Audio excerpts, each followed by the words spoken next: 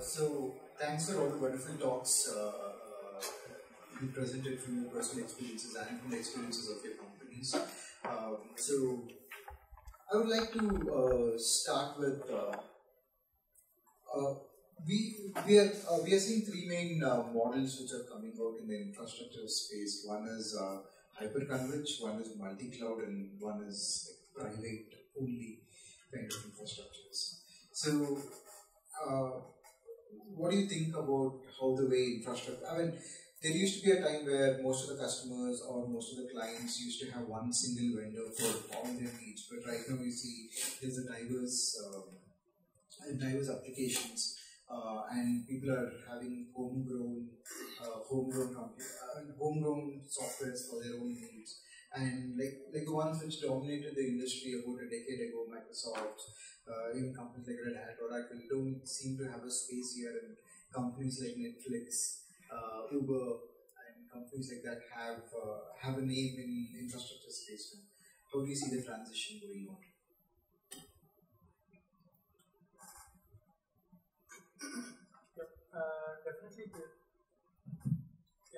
Definitely, there is a lot of innovation happening from the tech space, and at this age, there are a lot of open source coming up, right? So they are able to share with the community and just work across the companies to deliver some product. I mentioned Lyft Envoy, so it's been done by multiple companies, still been open source by Lyft, but a lot of companies actually contributed to it. Definitely, these new product companies are becoming the new tech innovators in the space. And also when you talk about the multi-cloud, right? So there are some pre-built services for each cloud. Most featured or feature-rich is AWS, but I say some things are better done by other public clouds. Like Google has a good RTA system where recently Spotify shifted for it. So you shouldn't say that we can just go and stick with one public cloud, because there is something which is offering at the same cost and doing it better. So we should just go and get most of it. Or you can say that, say, Azure gives you 100K credit. Why do you need to waste the 100K credits, right? You just need to go and do it. When you containerize a lot of workloads, or the other guys are giving the system with a better performance, we should definitely go for it.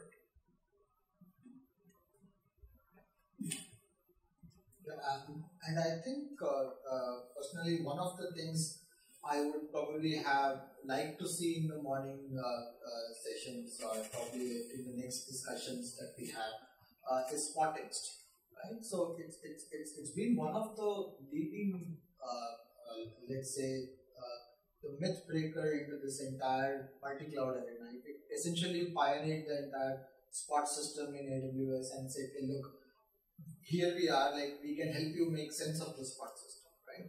It's again, like a lot of people innovated with a lot of let's say scripts and so on, just to figure out how to make sense of the spot system and reduce your cost and so on. And so it essentially like changed the game on its head, and it said, look, we can make sense of this entire spot system, and that was the initial thrust. And later on, what they did is like they also said we can take the same approach everywhere, right?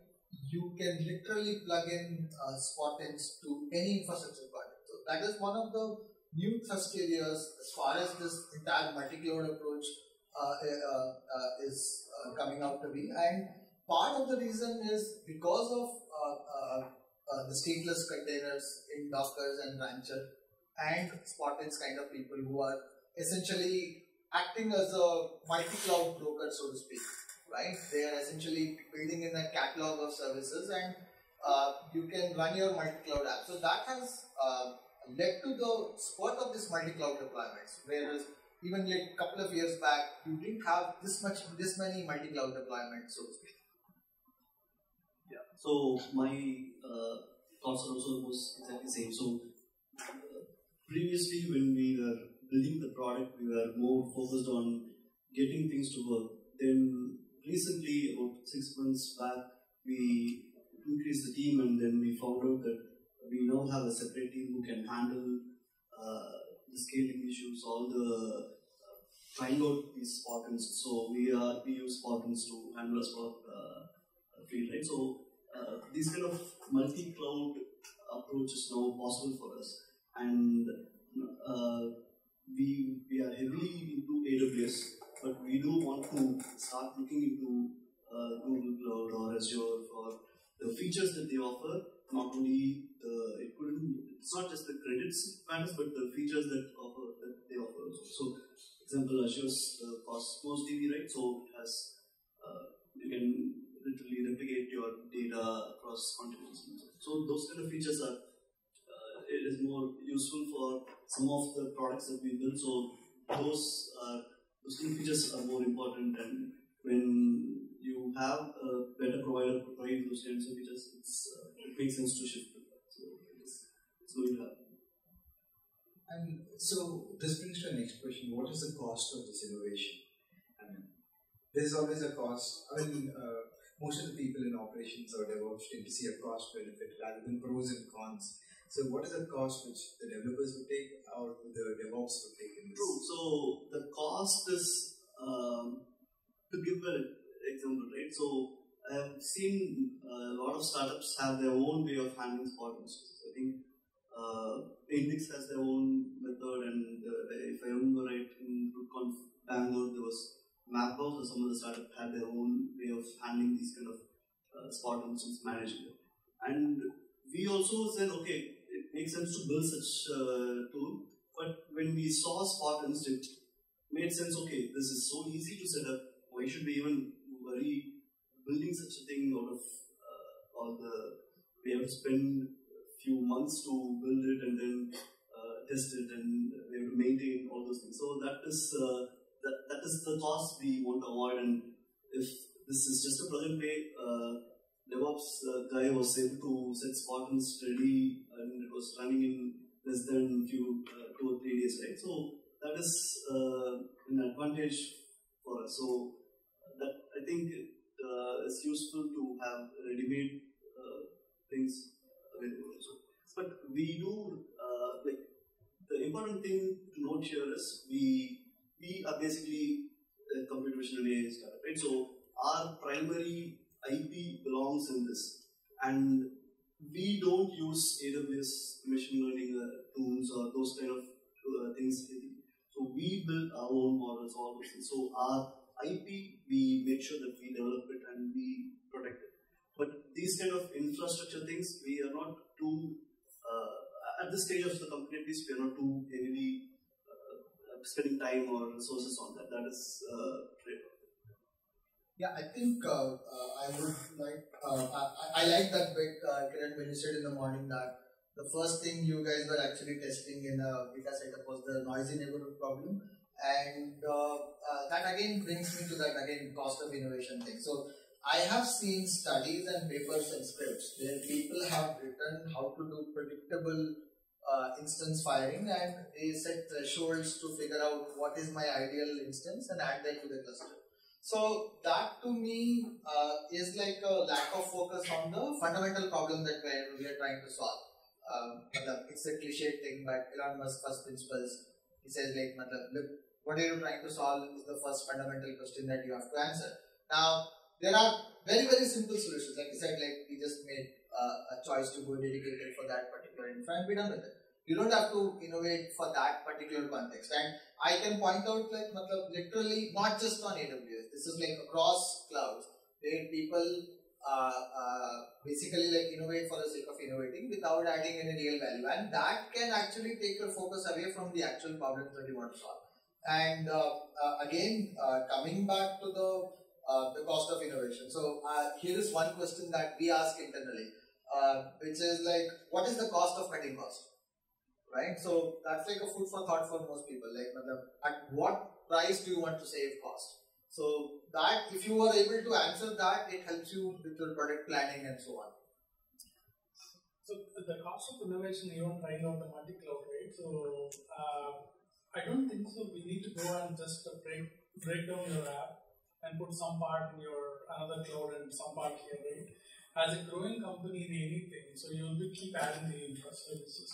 So whether it can be your monitoring services, maybe at the say in the starting stage of Freshdesk, we don't have anything for the insights. So right now we use a very extensive HDFS solution where anybody in the company can see this insights, like how many tickets are growing, how many nodes are created, how many customers are there, those kind of insights to do the capacity.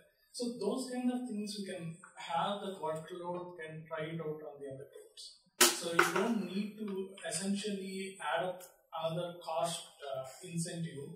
I would say that when you are actually trying out a new cloud for the smaller it actually runs for free.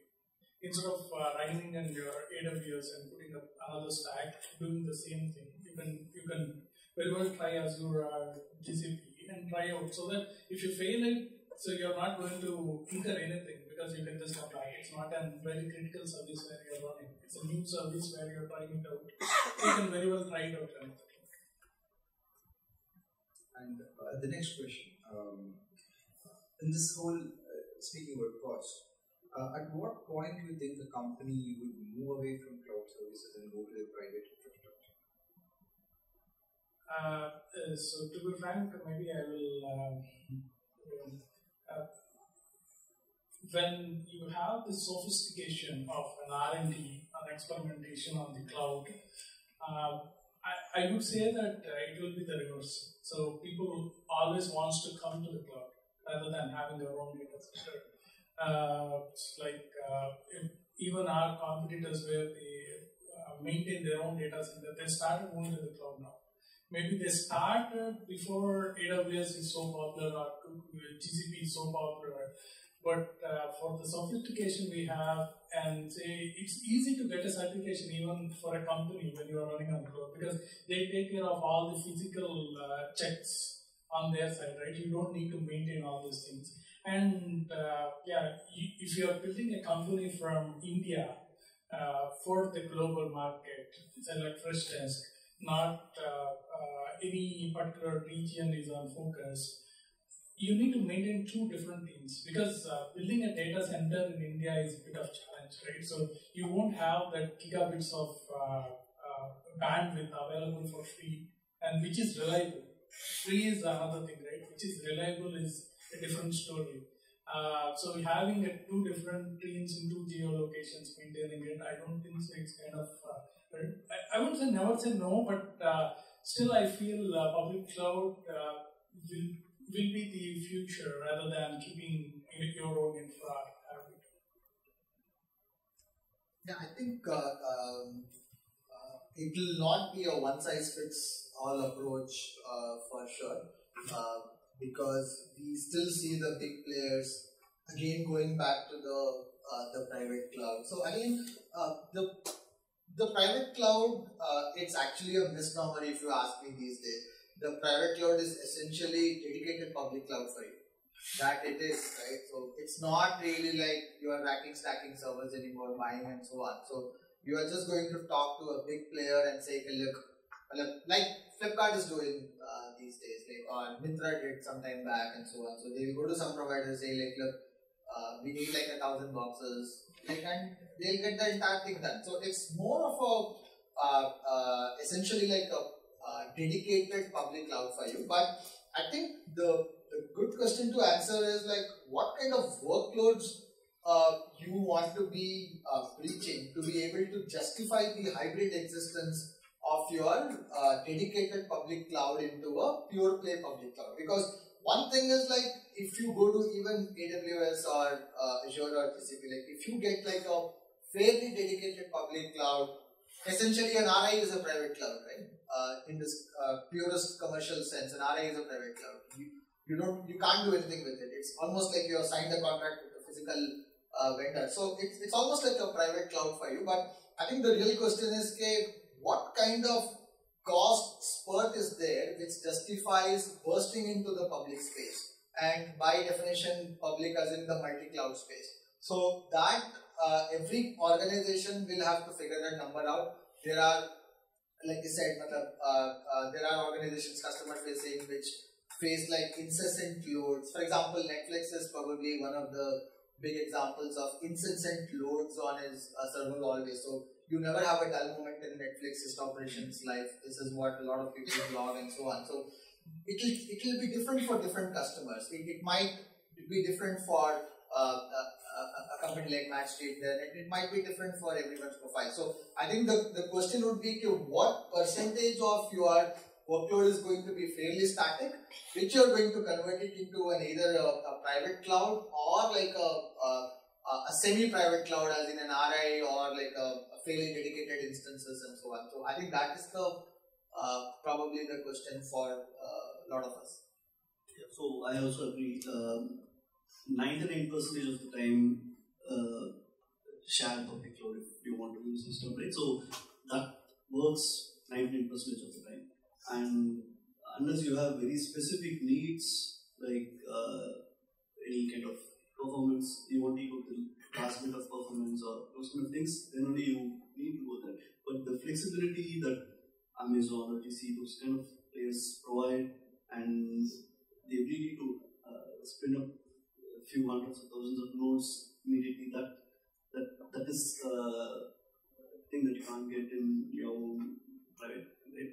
But to say about the performance part, there are a few use cases that would need this, because we have been trying to do some benchmarking of our video processing on GPU and all those things, right? So there are a few use cases where the virtualization layer has slowed down a lot of things, and we feel that only those specific pieces it would make sense to move out of cloud provider into having its own dedicated boxes or things like that. So, but those use cases are very, very limited, and any kind of most of the other problems can be solved using Amazon or GC.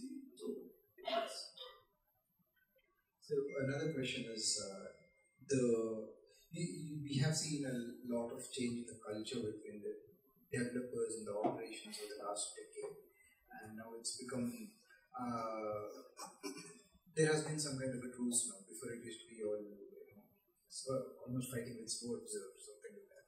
So how personally, how has the DevOps experience? I mean, the term was also coined DevOps.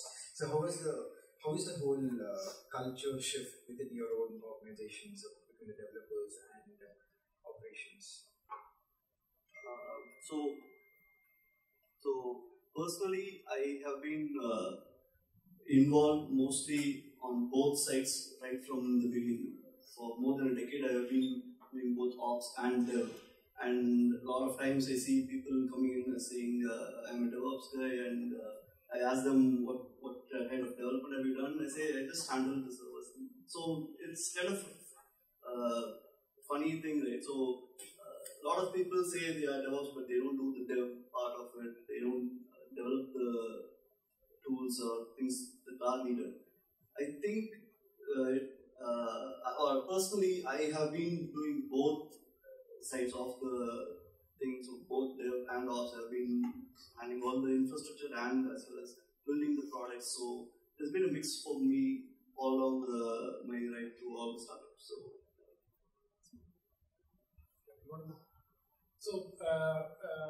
for a startup, when you started, right? So there is no other group. You will be forced to do the ops. So yeah, there is no reason. You can't say that I will go and recruit an ops guy, right? Your CEO will kick you. So you need to, somebody needs to pick up the ops and start learning it. But as I told in the talk, right? So now we came to age, there is no difference between your code and your infra. Until unless you know how your infra works, this is what is there in the infra where you can actually architect something, right? So you can't say that, okay, I like to architect some key value store and say that you don't know Redis, you can't start building the Redis. So you know that the Redis will be there. Redis will be on a clustered mode. It has a sharded infra, and it has a high availability. All these things you need to know before you architect your code. So now there is no difference between those two. As you said, there's like now the DevOps is a word. So people just starting up the AWS instances is so maybe it comes for a job profile, but as it is, you architect the code that actually works in the production. So you can only architect the code only if it actually knows how it actually has the infra lined out for you.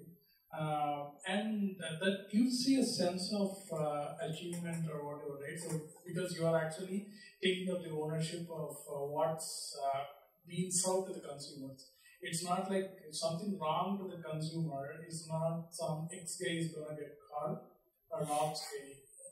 Yeah, so the developers needs to take care of what really happening over there and start something. Yeah, I think Parent Squads, one of the Percona guys, he's doing a startup for Vivid Cortex. He, I think, recently went on Twitter. He said, "DevOps as a term is dead. We don't use it anymore." So, but to be fair, what I have seen, let's say in the last 5 years, is that there has been a tremendous improvement in understanding of operational concept from the developer side, not necessarily the other way. So that has been slightly a trend these days. Like you have developers who are so interested in like the infrastructure, wanting to know more about it, and part of it is also that they are being forced to, because you essentially have distributed components these days. Like I don't think any fresh organization is coming up and doing a monolithic architecture anymore.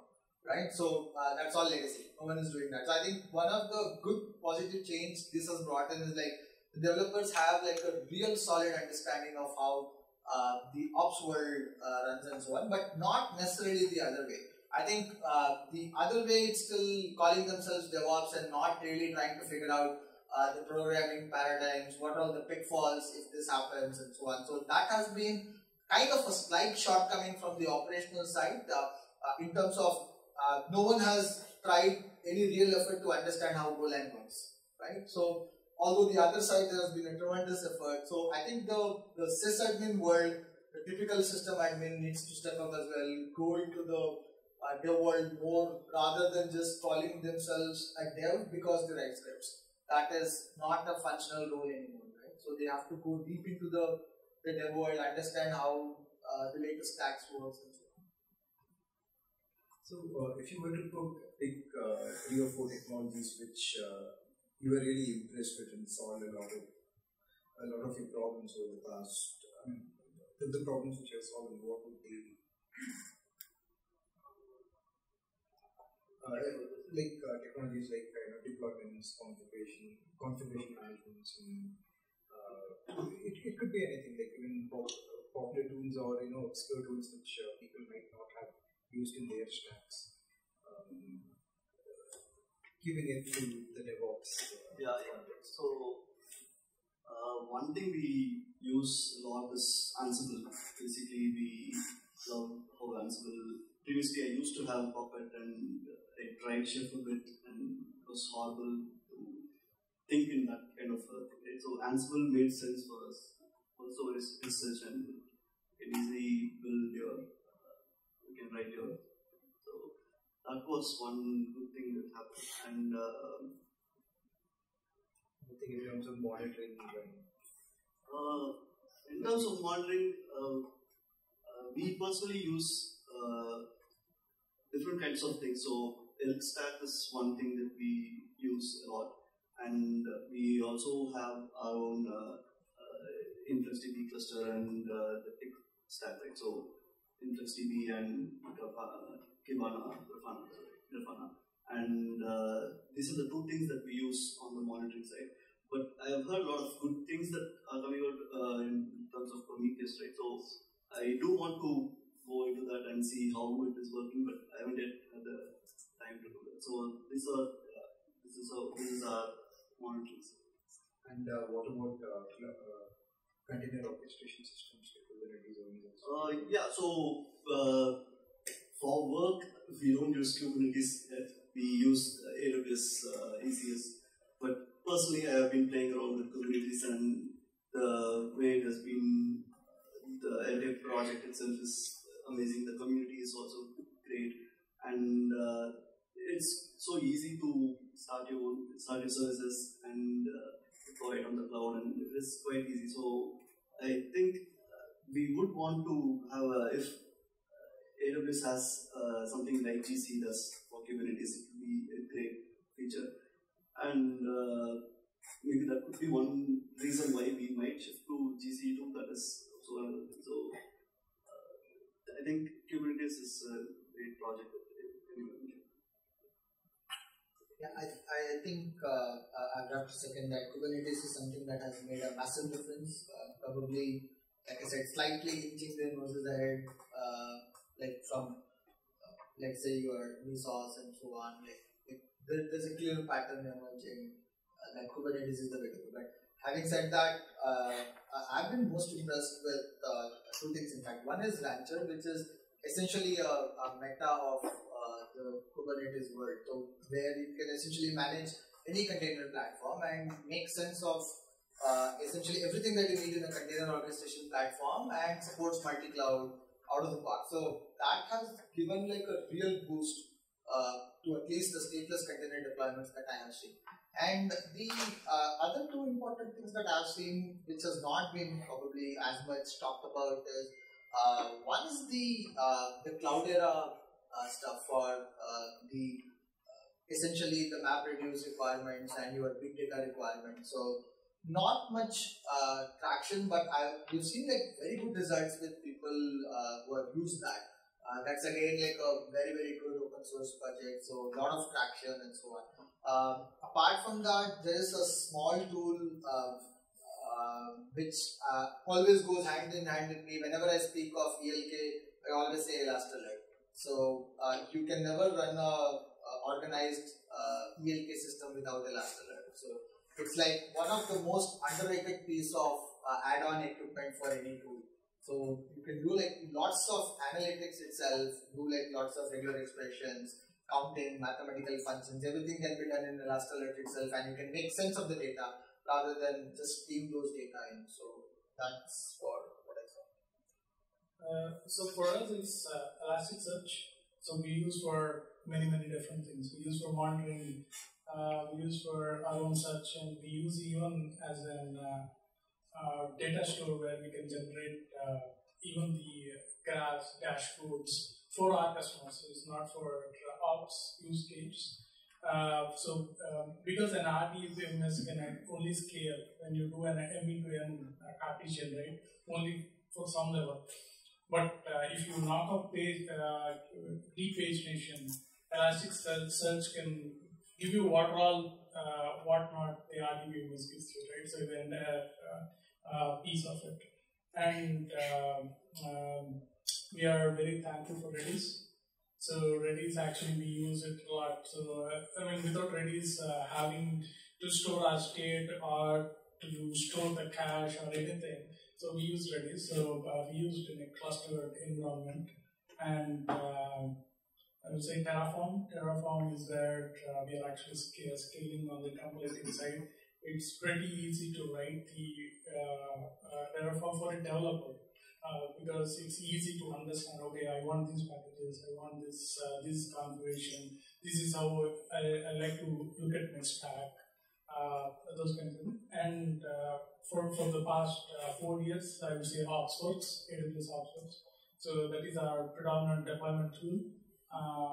For GCP, we use Kubernetes, but HopsWorks is where we are running everything. So we use that as a configuration service. We use for our deployments, for the management, for everything. Do the audience have any questions to the panelists? So how do you guys typically manage your development investment for the development itself? Do you still prefer to host your dev infrastructure on AWS or any of these clouds? Or you prefer to have a local setup which sort of mimics the production environment?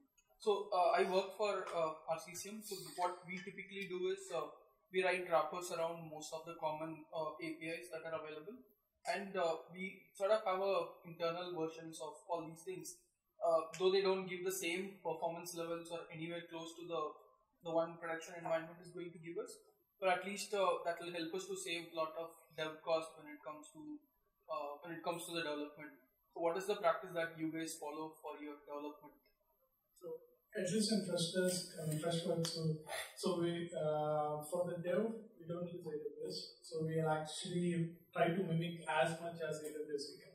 But there are striped out of services where you don't need to mimic what AWS does, right? So it's like, say, a Rails deployment can, it's like running on your bare metal. If it is running on your Mac, there won't be any difference whether it runs on your EC2 or runs on your machine. So for those things, we don't need to mimic, but we mimic something like an SQS and a DynamoDB, those kind of things. We typically use, there are a lot of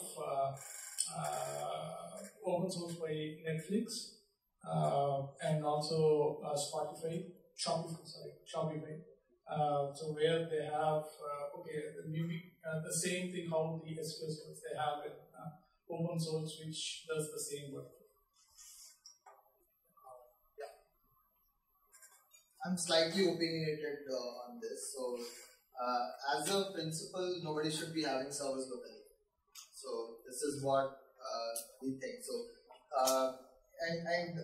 frankly, the cost of power, electricity, and the real estate of running these racks and so on. So, I once saw like a conference room in Brigade Road, Bangalore, full of servers, 2-3 racks. Right? That area rent for 1 month could have bought those servers for like 1 year fully.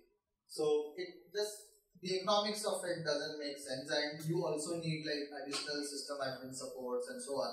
So you are far better off on the probably on the same cloud, or if at least like on an alternate cloud at least, but it should be as close to production as possible. So I've seen people like use a bit of Vagrant and so on and so forth on their local laptops. That's the only thing that should run within your office.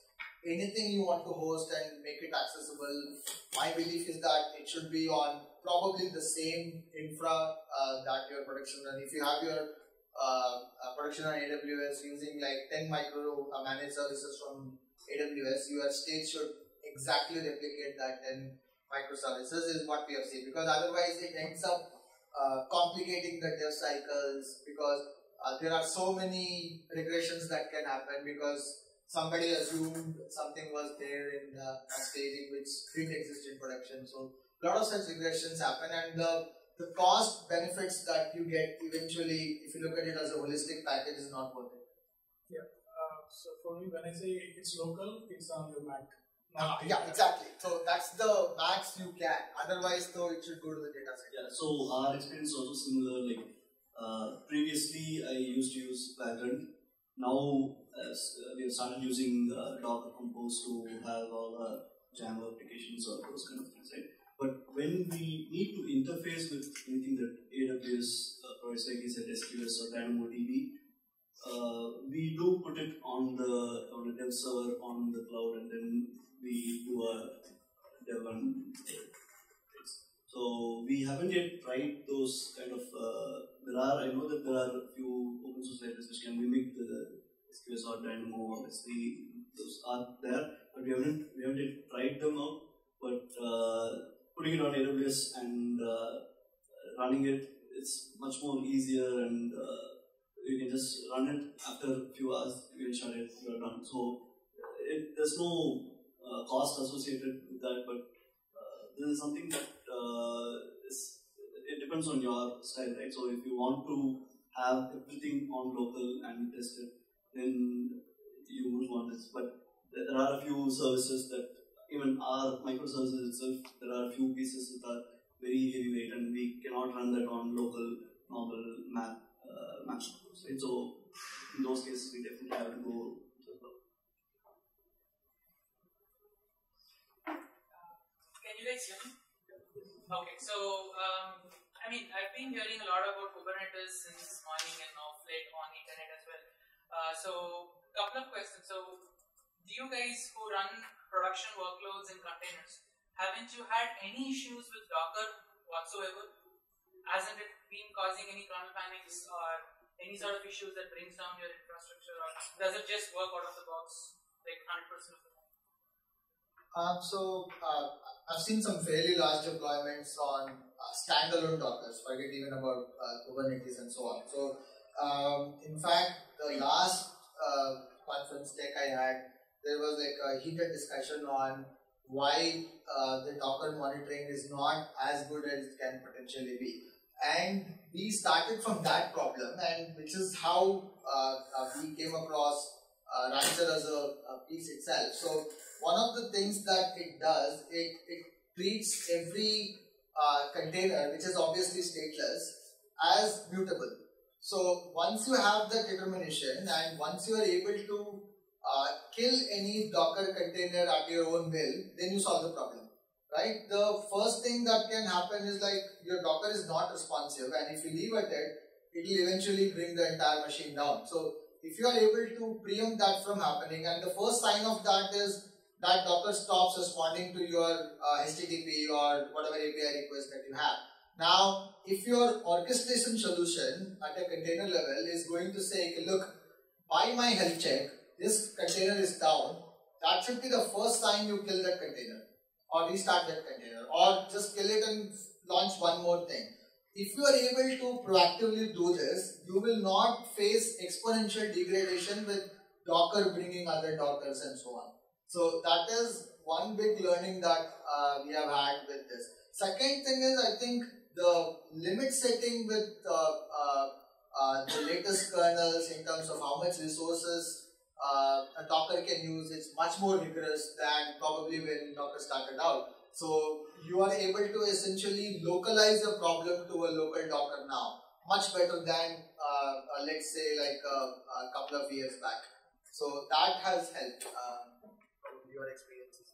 Yeah. So from our experience, we don't use Docker for too heavy things. So we haven't faced this kind of problems. But to give you an example on the non-Docker side, right? If you remember Batman, right? It is a memory-intensive process, and naturally it's going to have memory leaks, and it's going to grow and stop responding. So it has happened a lot, and it keeps happening. And the easiest solution is what he said: kill that mission and move on to the next mission. Treat your servers or treat your infrastructure as cattle and not pets, right? So you have other missions, other servers ready, other containers ready, and then you don't have to worry about this being in a non-responsive state. So that's the solution. My primary thing is when you have such issues, right, you can still get away with the resource limits problem by using C groups. I necessarily don't have to use Docker. So that is why I feel, it's a personal opinion, Mesos is a very underrated tool because it helps you run non-container deployments with all the resource constraints that Docker gives. One of our primary reasons why I'm not a huge fan of Kubernetes because I can't run non-Docker, non-container stuff on Kubernetes. Whereas my Mesos marathon stuff, I can do that. And now with the latest version, I have all the notions of pods, I have all the notions of code deployments, I have this ingress controller equivalent there. All features the Kubernetes fancy terms give me. With just the container abstraction, I get everything without the containers.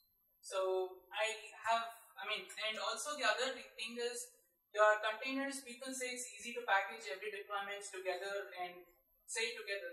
But as an organization, you don't change your stack so often. It's only a practical thing that in a single organization, you don't run like 20 or 30 different stacks, that you actually need a notion of an image, that you need a notion of a complete isolated stack. And you would obviously going to use 3 or 4 languages maximum. That itself is going to go out of hand if you use 4. And your stack or the versioning will also be on par for most of the cases. Something like Heroku build packs work most of the times. So where does this whole notion of containers? I'm a huge fan of cattles. I'm a huge fan of resource limitations that C groups offers, but not a huge fan of containers because they force me to use something, especially a system that's running in production, which has thousands of issues open on GitHub. And a common response I get is upgrade your kernel, upgrade your operating system. As an ops person, that's not a feasible solution for me. Every time I upgrade, you're asking me to upgrade my kernel version and my operating system version. I'm not a huge fan of that. So how do you sort of promote, or how do you guys accept using a system like that in production? Of course, there are good user stories, use cases where Docker is successful, but I don't know if everybody is going to have the same set of experience. So do you guys have any thoughts or opinions on that? Like I said, it's not just about the deployment and the scaling up perspective in itself. Container, the way I see it, it's more of a paradigm for the entire dev cycles to run through and so on. And I've seen places where there are about 70, 80 microservices and so on. In fairly large organization, you might have one single language. You don't even have to go 3-4 languages. But I've still seen cross-functional teams have better coordination and localization of problems with microservices. So that is one of the biggest pushers for change in the container world, because let's take these examples of the, let's say someone who is running a top 50 Alexa site, right? So he has like potentially 300 developers, right? Now to achieve a certain sense of coordination and to ensure that one guy's commit does not break other guy's code, so those, well, of course you can track them and project management or stuff and there and so on, but it's essentially localization of the problem via microservices, which lends itself for much better auditing and trackability. And I think that is probably the reason why Docker in itself is so popular. I think apart from that, the newer generation tools, like for example, if you look at Rancher, it essentially doesn't care whether the underlying infra is Docker, right? So I think it essentially becomes like a package to you. You can even run a big binary like your Go and so on, right? Or you can run your resource infrastructure. So I think Docker as a or the container in itself, it's just another of those phenomenon. 5 years down the line, we might not have what it is today, right? But I think the overall concepts of having mutable instances and being able to deploy them and package them in a very, very proficient and basically like at a rapid clip from 0 to 1000. So those are the fundamental paradigms which will stay. And people will learn from Docker, and it will just like any other technology, probably like 5 years, 10 years down the line, it might not exist the way that we see today. But the learnings of mutable instances, rapid provisioning of containers via pods or whatever, those are the main concepts in a multi-cloud world that will stay. Rather than the actual, like you said, it's like a very tricky GitHub issues page if you see, right? So, but a lot of people do work with it, and I've seen like fairly top 10, top 20 sites run on Docker and so on. So not major problems as such. So it's not as bad as the comments or the issues page looks like, but it's still something that is still is a work in progress. Nobody can say Docker is so mature. That's for sure. So one of the things which I have observed is, we redistribute Kubernetes as OpenShift in Red Hat. This is the thing, the adoption of it is growing, as in people want to try it out, but if you take a look at the number of top applications that people are trying to run on a container orchestration system are stateful applications, like your databases and all. So there has been problems, but also the thing is the community is pretty open, and you're getting it's a growing community, and people are trying to solve these problems together. Like if you take a look at the communities which have grown around Kubernetes with CNCF, and they have been standardizing processes around what these interfaces need to look like, and what's the response time from each these API calls. And so other companies companies or communities can write their tools around this or adopt their tools with these tools. Yeah, it has been a paradigm shift, as Imran says, because it's becoming more declarative in the sense that you're not telling go provision me these systems in this data center and in this place. It's more like, this is my requirement. What do you have? Give this requirement to me. It's like it's changing for the operations people too. So yes, there are problems, but yeah, even bigger companies are throwing their weight behind these technologies and for adoption also. So hopefully the kernel issues would be solved, and we do not recommend the latest kernel to be there in all the production systems. But we do recommend having the most stable interfaces in your production systems. If you're if you don't want bleeding edge in your technology stack, and if stability makes more sense to you. Most of the governments or financial companies usually they say there used to be a saying that use the N-2 version of this one, so it's more stable. Don't use the nth version of anything. So, yeah. But if you take a look at it, container orchestration systems are giving confidence to people for running the nth version itself. Nobody's packaging it into a Debian package or RPM package anymore. They're directly deploying their GitHub source codes to containers and then taking it to production. So this is what I have to say. Any other questions? If not, thanks for your time. Thanks a lot. Thanks for sharing your experiences and this.